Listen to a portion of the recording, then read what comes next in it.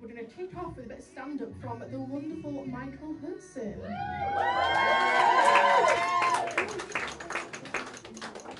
There was Vogue playing because I'm on the Madonna stand, but it takes so long to get in. It'll kick in like a minute. Hello.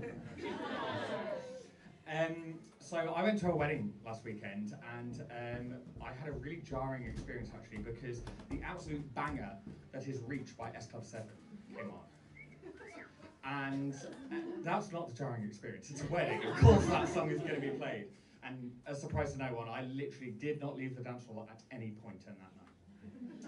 It's my job as a friend to keep the dance floor going. But anyway, the jarring thing was that when Reach was on, everyone who I went to uni with, we were all living our best life. We were all drama kids at uni, so we were living our best life. What was funny was that two of the groom's cousins, who were, I'm going to say maybe about 17, had no idea what the song was.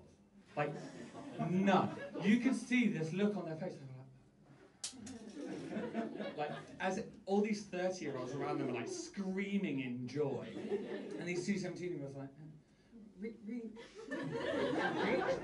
and it was just baffling to us, because yes, you may not have been alive then, but how have you never heard that song? You've never been to a wedding, you've never been to a single party with a bad DJ. No, that song is a staple, and I was just personally offended that they didn't really know what it was.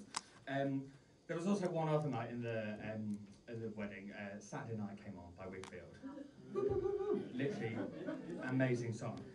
And my grievance with this is not that some people don't know it. It's that people do the dance wrong. People add in an extra box step before the jump and turn. You're then dancing to a 10 count. And I'm aware that this is very niche, but I'm a dancer first, and it fucks me off when people do it wrong. Because then you're out of time with the song, and it doesn't make sense, and even the bride did it. I'm there on the dance floor doing it correctly, and the bride is doing it wrong. You can't punch someone on their wedding day. You can't, I mean, you can. But you should. I take these songs, these bangers, very seriously. And I think it speaks to the fact that I am a millennial. And millennials in general take nostalgic things very seriously, hence why we're doing an entire event based on a pun that was made in a committee meeting. Literally, we were like, oh, when can we do this event? The 30th of April, that's cool. And it was like, it's going to be May. We were like, yes! Millennials love grabbing onto anything about the past. And I think what it boils down to, serious moment, I think it's because when we were growing up, we were told you can be anything. Literally, the world is yours. Whatever you want to be, that is a dream, go and get it. And then we grew up and, no, you don't get that. I mean, you growing up, the worst thing that could possibly happen to you is that Mufasa's died and they're telling him to wake up. And it's like, oh, he's not going to wake up. That's the worst thing that could possibly happen in the 90s. What we should have been paying attention to is The Little Mermaid, because that's all about contract law. That is a much better film to set us up for adult life, I think, looking at the small print. But thanks to recessions and war and 12 years of a Tory government, we all learned that no, you don't get your dream, especially if you want a career in the arts. No. And getting that reality check, I think, scares us. Because, again, we go back to, but Mum said that I could do anything. And now I have to pay taxes. And so we're constantly trying to get that feeling back of being in the 90s and just having fun and being very, very carefree. And I think that's very different to the way that Gen Z are. Any Gen Z in the house? You are correct to stay quiet. Nobody likes Gen Z. I can see you there, Charlie, staying quiet. Or Amy, what year were you born? 2000. On the other side of millennials, Gen Z, they grew up knowing full well that they would not achieve their dreams. Straight away from a child, it was like, nothing will ever go your way, children.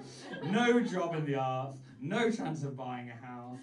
And I think they just accept it. And I think they've really embraced the fact that they are going to be living with their parents until they're 40 by dressing like a sex offender who lives in their mum's basement.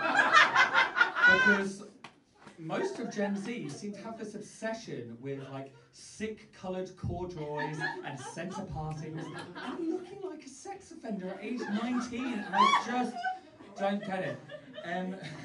Apparently, according to TikTok, skinny jeans aren't cool anymore and side parts are not the one, but I'm sorry, you can fight my skinny jeans off my dead fucking corpse. I would be wearing them as an old man. You know how like old people now wear like suits and nice day dresses because that's what they wore in like the 40s and 50s? I have a feeling that when we're elderly, we're going to be wearing like Fall Out Boy t-shirts and like drain like skinny jeans and like seam kid hair, and I'm 100% here for it. Yes, nostalgia though I think is very, very powerful. I mean, name a film that came out in the last 5 years that wasn't a reboot or something. Oh yeah, you can't, because they're all shit reboots. And it's capitalism basically, because they're counting on the fact that we want this like content that is going to fulfill that need. It's a textbook sign of anxiety if you watch the same thing over and over again. I may have watched Heartstopper start to finish 4 times in the last 7 days. Don't judge me. But this constant need to rewatch the same thing and that anxiety that millennials have, that's why these people are rebooting every motherfucking Disney film and rebooting every sacred thing. They touch Buffy, I kill them. Buffy, they can't touch that, and as long as they don't bring back Furbies. Someone tries to bring back a motherfucking Furby. That will, I mean, I won't protest because Priti Patel will put me in jail. But I would like to protest because Furbies are like having a pet hamster. I feel like everyone had a traumatic experience with it. And no one had a good experience with having a hamster or a Furby. Very similar things, actually. But my Furby was terrifying, as they all were.